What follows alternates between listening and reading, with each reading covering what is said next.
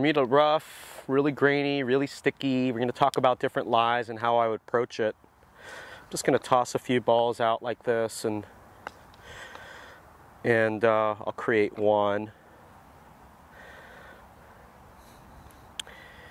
This stuff, if you hit even a tiny bit behind it, you flub it. It goes nowhere. But the different lies are very different. This one, a lot of grass behind it, grains kind of into you. This ball, sitting up, and there's just not too much grass behind it. This is, you can almost hit up on it. You can scoop up on this ball to hit it.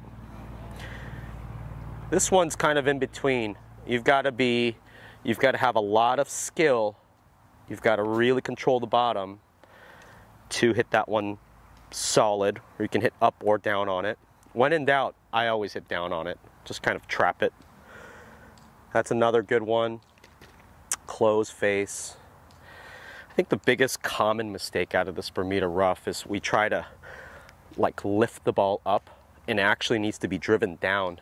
Most of my motion, unless the ball's sitting up like the second lie here, is going to be really driven down. So when you flub it and the club keeps going down and ahead, and kind of, you will advance the ball forward. It's not about hitting the perfect shot, it's about advancing the ball forward. I'm going to hit a few.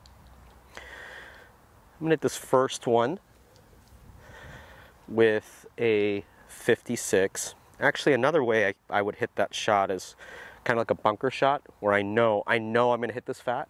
There's no way around it. Have my club face open, kind of like a bunker shot, nice big swing. All right, I'm going to take my 56 and hit a bunker shot here.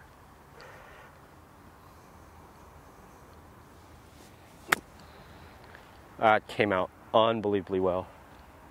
Oh, almost. This second one, I've got a really good lie. I can actually even spin it. Got my 60.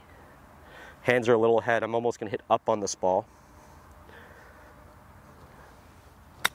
Oh, tons of spin. That's so good. These greens are so fast. New greens. This is kind of the tweener. I'm going to hit this one lower. Drive it into the ground a little bit. Tough shot. That was really good. Get up. A little short. Close to being good. I was committed. Stayed in the shot. Another one the same way. I'm going to hit this one a little bit lower, a little bit shorter. That's better. That's perfect right there. Watch that one. That was really good. Another low one. Well, if I'm going for broke, I'd probably go with the 60. Hit this one high. Open club face. Ball sitting a little bit more down. Bunker shot again.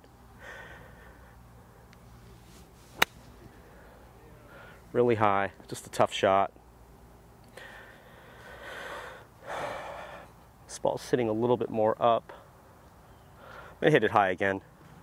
Just get my touch, my feel. That was a good one there. That was super good. So I just hit 6 shots from 6 different lies out of this Bermuda grass. If I'm playing on the PGA Tour right now, all 6 of those are absolutely acceptable. Understanding the expectation, understanding different lies, trying different things, and understanding. I hit one short of the green, and I said that was acceptable because that was really close of being a great shot. Managing your expectations, understanding how difficult the shot is, it will really help you pick the right clubs.